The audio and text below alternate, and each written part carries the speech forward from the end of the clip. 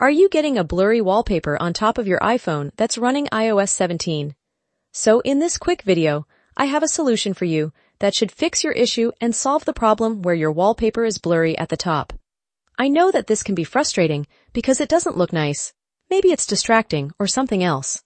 Apple has acknowledged that there may be an issue where when you set your own photo or a custom photo from your iPhone's photo gallery, the top of that photo is blurry. This is probably caused by some bug in iOS 17, and Apple is going to release an update that's going to fix this issue. But before they do, I have a little fix for you that should solve this problem.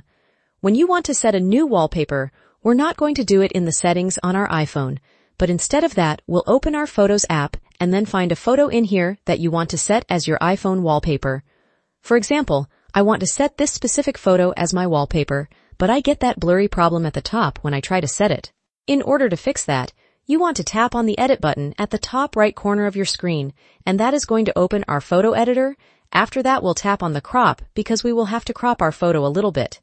We will then tap on this little icon at the top right, and that's the aspect ratio option.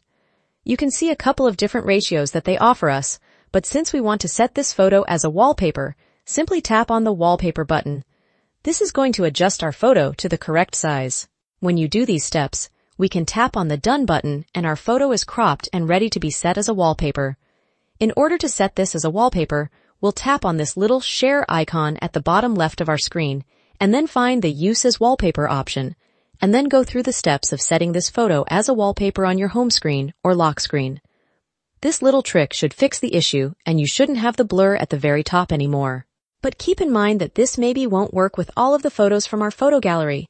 So if this didn't work for you, make sure you go over to the Software Update section in the iPhone settings and check if Apple has released any new updates. They should fix this issue in the future iOS updates, so make sure you update your iPhone regularly to the latest iOS version.